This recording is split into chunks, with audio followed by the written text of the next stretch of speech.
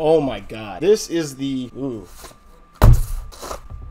This is a maybe 2008 to 2010 MacBook Pro here in the shop for a white screen. And it's absolutely disgusting. There's like, ew, possible no OS booting. It's not booting into an OS at all. Glad I gloved up. Let's, okay,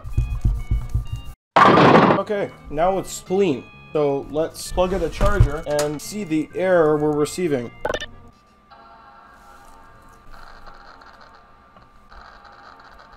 So it's just constantly boot looping. He also mentions he tried to fix this before me. Don't know how good that went. These back screws are way too tight. Those front screws are way too loose. Samsung SSD, I doubt that's an issue. Have some OEM MacBook RAM here. Throw it in, see if it boots. Okay. Not booting, so which is giving me SSD possibly faulty. I'm convinced it's either a hard drive issue or possible a DVD drive issue. Doesn't boot into this. I'm gonna go quickly unplug that cable. Okay, bootable drive is completely created. Let's see now if we can get this to boot. I don't know if it'll go into boot menu. I really don't know. Ah, there we go. There we go, bro. We're booting. I don't think it'll show on to the capture card, so I'm not gonna do that. And there we go. This utility.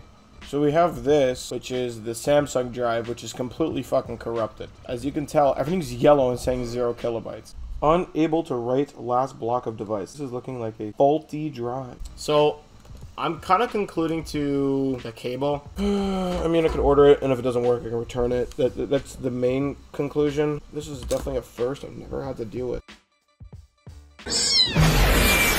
The new SATA cable came in today. Here's the old one. We're gonna have to use that as reference. Came with an ugly screwdriver, guitar pick, another ugly screwdriver, a spudger, and the actual SATA cable.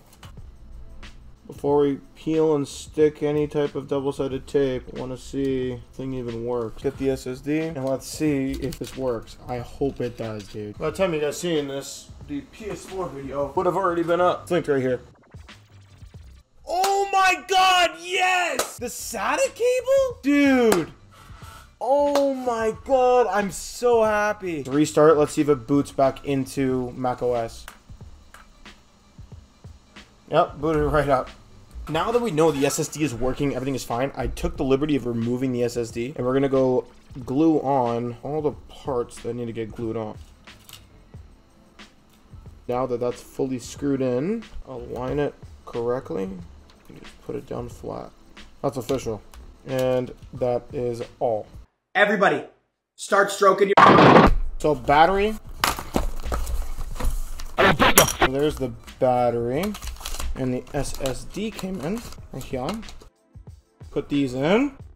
That's the SSD fully on. Battery. I'm not going to go with the crucial drive. I was going to transfer it, but it's just, it'll take too long. So we're not going to do it that way. Incredible.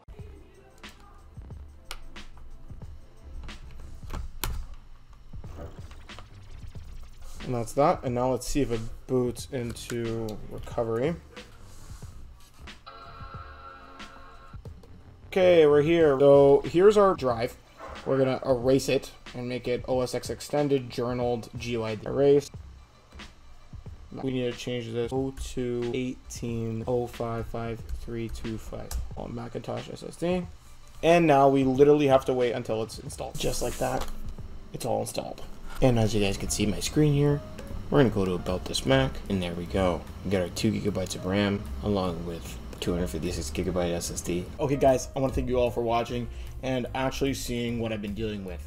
For a little bit of context, if you guys have watched all the way to the end of the video, I have been working on this computer for 5 days, and the crucial SSD that you guys see, I use that SSD for test installation on LCABB10 using an external dock. It did install, so that pointed me to the direction of the SATA cable. I did see there was a bit of track route onto it, and that's the main reason why I did change in the first place. A little bit more context, this is an A1278, so this is like a mid 2009 to 2010 MacBook Pro. If you liked the video, make sure to leave a like. If you guys have a comment, leave it down below. I read every single one of my comments, so thank you guys for watching again, and take it easy.